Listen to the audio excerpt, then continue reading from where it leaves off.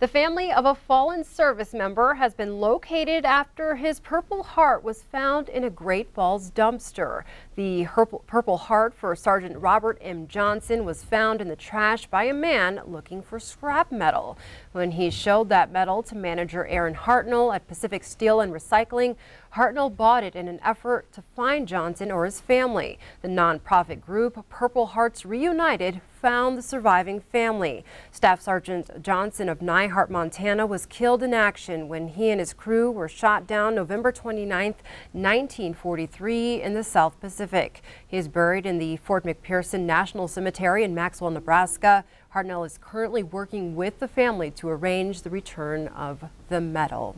Happy ending to that story. Glad he found him. That's for sure. Yeah, he worked hard to get that done too. Yes, so hats off to him. quickly.